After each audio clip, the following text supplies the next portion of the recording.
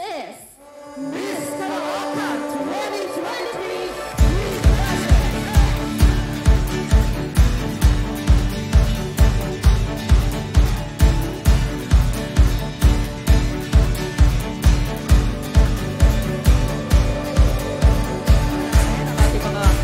Vloggers, magandang gabi.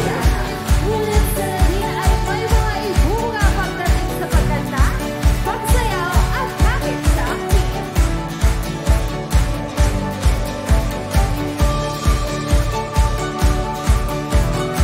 Ipong Anayanan, ang chairperson ng Cultural Affairs and Tourism Council. This is Aubrey Malapita. Tonight is the presentation of talents and advocacy of our lovely candidates. They will show to us how colorful and diverse the city of Caloocan is through their festive talents.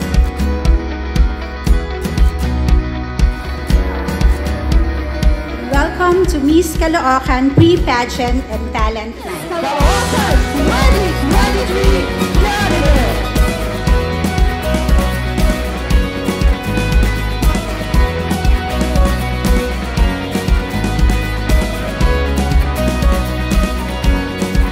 They will also inspire us on how empowered they are through presenting their advocacy. My advocacy is for the children's knowledge. Prioritizing education. That sex education can be normalized. And educate people about the importance of For the mental protection and the support of orphans and vulnerable. Rise up against bullying. Safety and the protection of the children protection and empowerment. Education for street children. I am not just a woman, but a woman with substance. Create solutions for climate change through sustainable living. Because this is life-changing.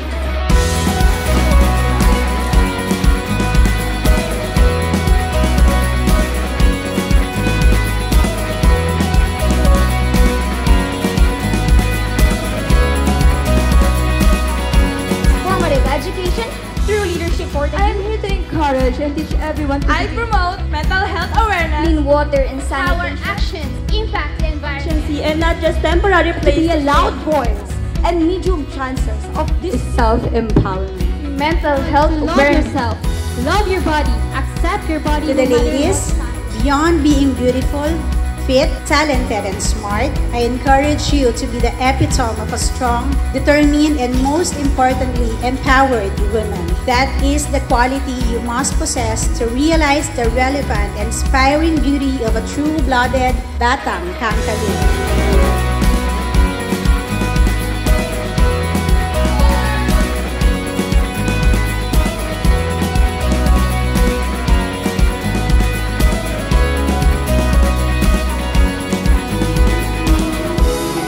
May you also find your journey to Miss Caloocan crown worthwhile and meaningful.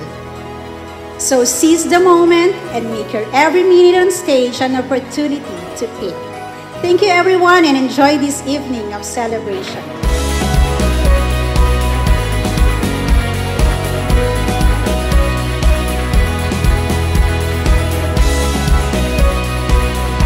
All together, hand in hand, it started with one voice, 1,000 eyes will open.